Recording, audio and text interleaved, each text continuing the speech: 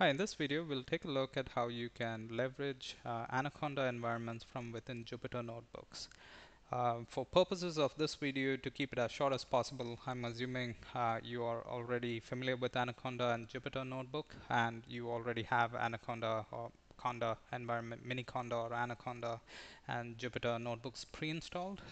So to get started, what we'll do is we'll take a look at how an environment looks like if it's not integrated, and how we can integrate um, Jupyter Notebooks with Anaconda. So I have a few environments that I've already created on my environments or on my local machine. So Conda, let's list the environment. So I would suggest you create a new environment before proceeding. So I'm going to use the demo Conda environment.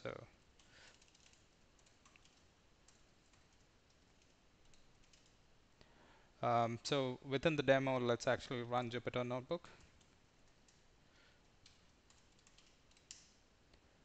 I'm assuming again you've already installed Jupyter Notebook. If not, it's a simple Conda install Jupyter.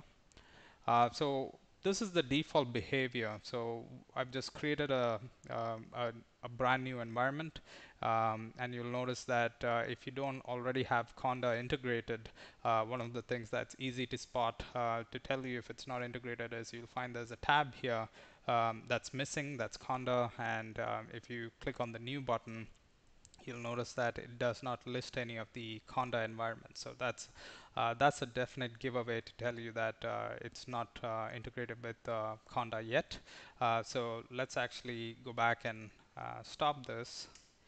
And what we need to do is we need to install the one of the packages that's a Conda package. So Conda install nb Conda. Let's give it some time and for that package to install. Yep. So now that the package is installed, one of the things you definitely need to do is you need to deactivate and reactivate. Otherwise, it's not going to work. So that assumes that you were in an environment. So you could obviously have installed the package without getting into the environment. So let's actually get back in, and now let's run Jupyter Notebook.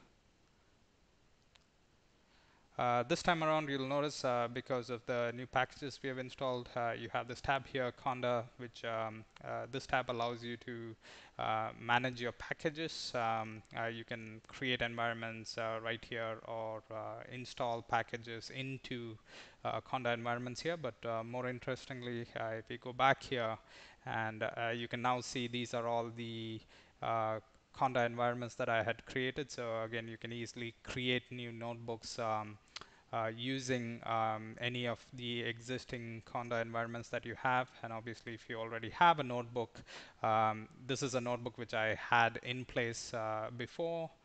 So now I can specify that I can set a kernel for an existing one, and whatever libraries you have in that Conda environment is now made available.